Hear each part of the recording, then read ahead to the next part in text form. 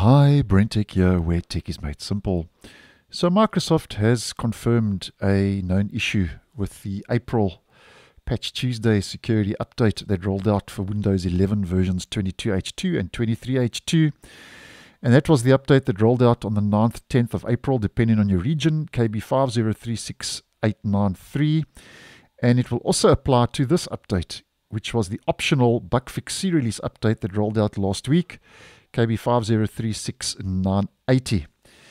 Now, the issue is that Microsoft says that after installing these updates, you might be unable to change your user account profile picture, which is this, obviously, as you may well know, this account profile picture. And when you try and change that account profile picture, they say you might receive an error message with error code 0x80070502. Now, basically, the long and short of this is that apparently the error, if we head over to our accounts page, and this is where you change your accounts image and your profile picture, you head to the accounts page, in settings, your info, and this is where the problem is arising. You click on browse files, and then when you try to change that account picture, it's giving you that error, as mentioned, 0x80070520. Now, apparently, according to reports, the error is mostly experienced on devices with a local account. Now, I'm not signed in with a local account. I'm using a Microsoft account, which means basically you won't run into it if you use a Microsoft account. So I have experimented a little bit before posting this video, and I'm not being able to replicate the error, but it does come up as a banner on this page when you try to change your account profile picture.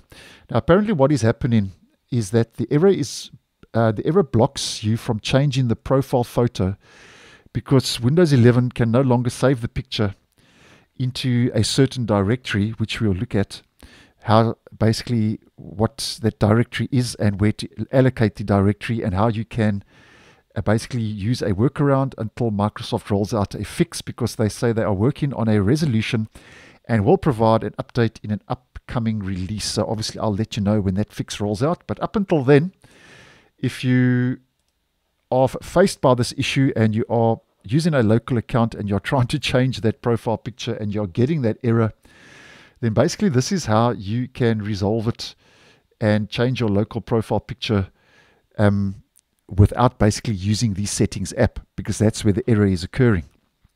So how we do this is you head to your File Explorer, navigate to your C drive or the drive that your OS is installed on.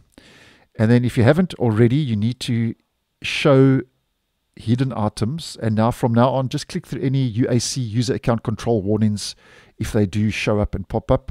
And then what you would do is you would then head over to users. You would head over to your actual, your default user, basically the admin on that device. And then you would head to app data, and yeah, we click on roaming.